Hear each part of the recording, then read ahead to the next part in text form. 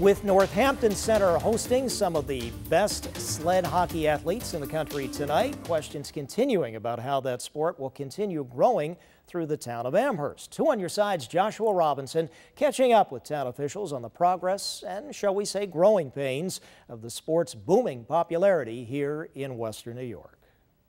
Just 7 years ago, Norm Page says he needed to take every player who came out to tryouts just to fill a 17-player roster.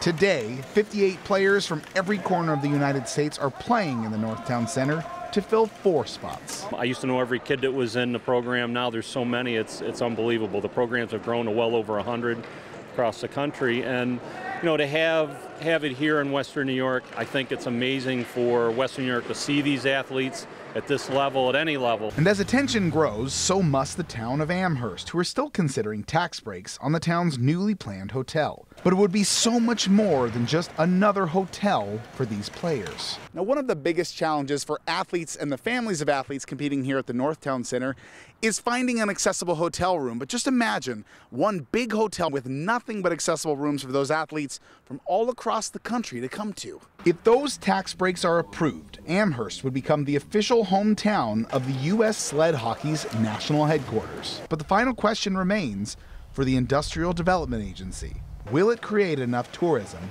to make $1.2 million in tax breaks worthwhile? It's a question town officials are still anxious to see answered.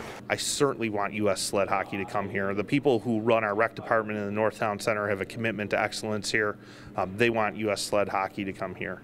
And so, we're trying to work with all parties to see if we can get that to happen.